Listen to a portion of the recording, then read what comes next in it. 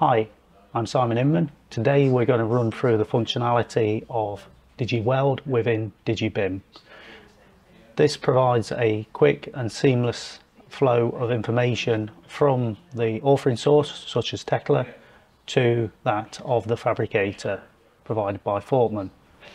So here we have a model that's been created and exported from Tekla, and we're simply going to check the welds such that we get the minimal interaction with human hand to the Fabricator. So at this point what we'll do is we'll simply select our assembly at this point, and from here we're going to remap the weld to start off with, to ensure that we've got the true weld path, i.e. the path that we wish the robot to actually follow at this point.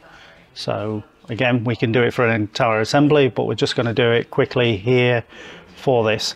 And this is actually happening not only on the PC, but remotely on the cloud, such that if when doing a larger model, I can do other tasks whilst waiting for this to complete. We can see that that is finished. We get the report and the information, and then from there we can simply say, right, we run the check and fixes. Again, we can see here several different checks with corresponding fixes as well, but we can do this all in one by simply just running the all-in-one tool.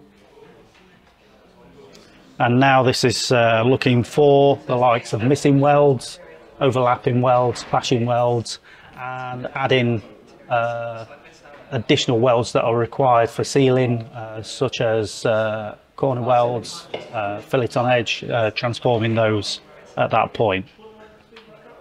We can see that that is finished.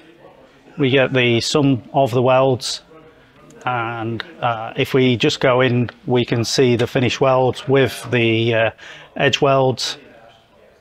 And if I just isolate this assembly using some of the BIM functionality, we can see also, if I hide this part, all of the clashing welds in between are missing or been removed.